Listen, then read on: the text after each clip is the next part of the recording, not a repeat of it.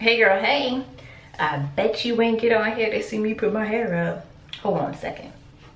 I don't know why I didn't get this straight before I started. I'm trying to get my boobs in frame. Do you see, girl, do you see them? Like, they deserve to be shown off. Like, you don't understand the struggle in the itty bitty committee. But ever since I got pregnant,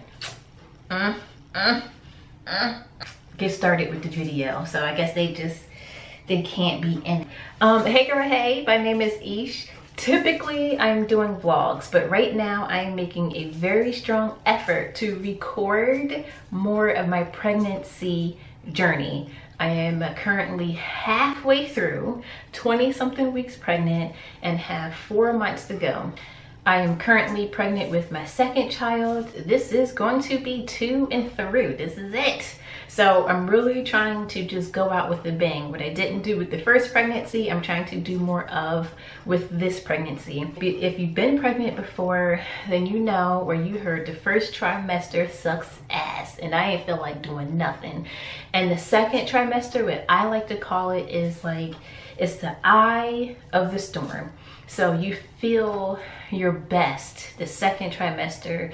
The third trimester, you start to slow down more, you're bigger, you, or at least for me, I was bigger and I slowed down and I became more agitated. So I'm just trying to do as much as I can, again, with this pregnancy, because this is going to be the last pregnancy. So in this video, I am going to be sharing with you what I did the last time to prevent stretch marks, at least what I thought I did to prevent stretch marks.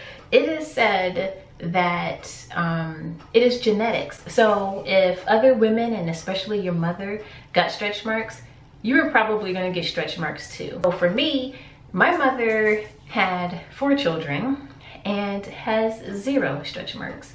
So I still decided to take a couple precautions to make sure that I didn't get any stretch marks with my expanding belly. And in the second trimester, that's when your baby grows the fastest, and that's where the stretch marks come in at. Like, your skin doesn't really have time to adjust, and it's like tiny little tears.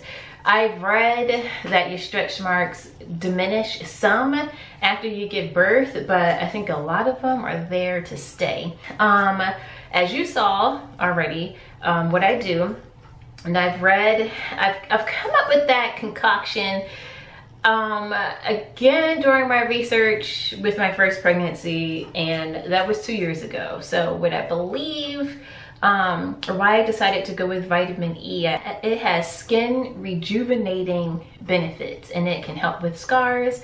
And I decided not to take the pill. I wanted something that I can actually rub onto the skin in combination with lotion. So I just use whatever lotion is that I have.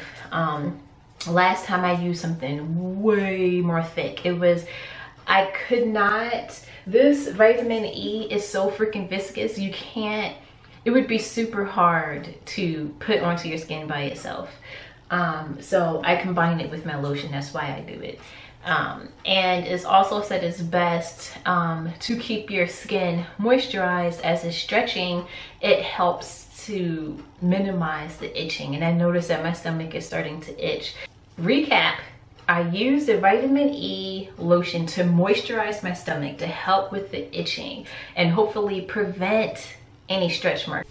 All right, that's it. I'm not gonna be doing too much more of the sit down videos. I personally prefer to do vlogs, but like I said, I'm just trying to capture more and more of my pregnancy journey. And I hope that this video was helpful to you in some type of way. And if you know someone, like another mom or mom to be, that can benefit from this, please do share it with them. Give this video a thumbs up so other moms can find it. Oh, you know what you can do? Leave a comment down below. What did you use on your stomach to prevent stretch marks? Leave it down below for other moms to see. And until you see me again, many blessings to you. Peace.